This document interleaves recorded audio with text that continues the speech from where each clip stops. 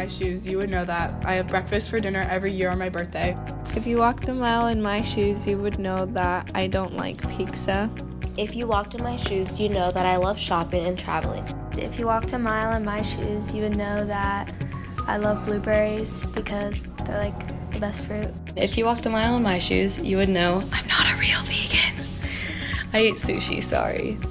If you walk in my shoes, you will know that my first language is Spanish. If you walked a mile in my shoes, you'd know that I love soccer. If you walked a mile in my shoes, you would know that I love to go on adventures.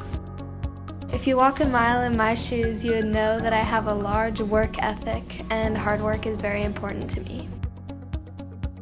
Over the course of my life, I've attended a Waldorf school, a private school, a technology-based school, a charter school, an independent studies school, and a public school. If you walk in my shoes, you will know that I have 6 siblings. My siblings are my best friends.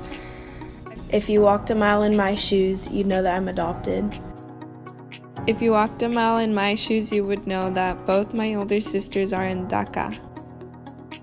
Because my dad didn't get to finish college, my parents have encouraged and supported me to work towards going to university since I started school.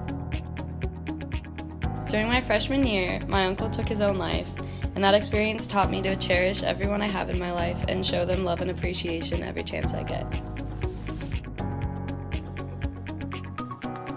If you walk in my shoes, you will know that I am a migrant from Mexico. If you walked a mile in my shoes, you know that my parents had to get airlifted out by helicopter when the fire happened and we couldn't go home for over 2 weeks. If you walked a mile in my shoes, you would know that a couple years ago, someone in my family was diagnosed with cancer, and it really just made me realize that life is really precious and I have to be grateful for all the good things in my life.